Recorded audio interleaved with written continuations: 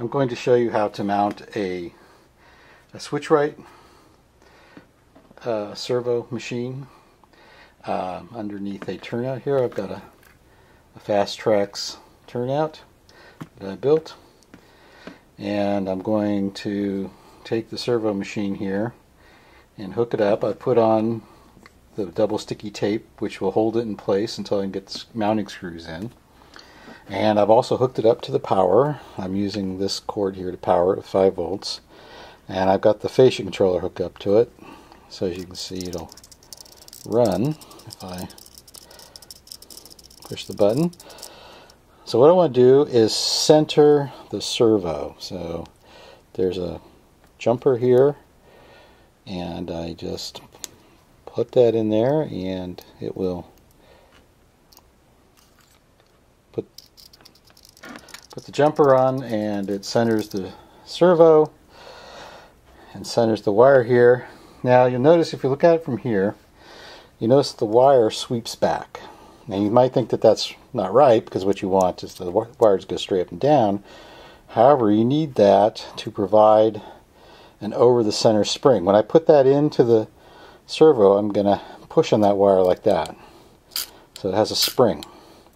And what that does is that makes it so the servo wants to go to one side or to the other side, and that allows the servo power to be turned off after it swings from one side to the other, holding the points in place. So this spring is what's going to help hold the points in place, as well as the fact that the servo has some resistance to turning.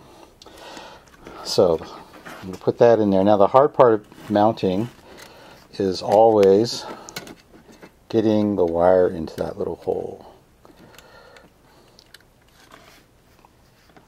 And usually you have to do this from under the table, and you don't really have the luxury of, there, I got it through the hole. You don't usually have the luxury of being able to look from both sides. Okay, so now I put that up.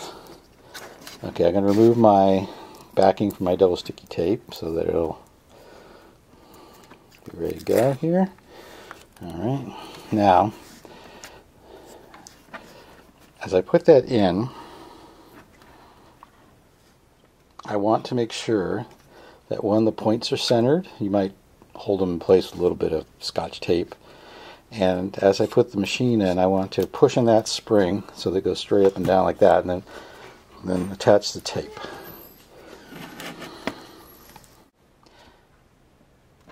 Okay, now that I've got the switch machine in place and being held by the tape temporarily, I'm going to take this centering jumper off, and so you see the servo moves over to one side, and you can verify that the servo moves up against the points. Okay, so that's what we want. Now all we got to do is put the screws into the holes and hold it in place permanently, and we're ready to go.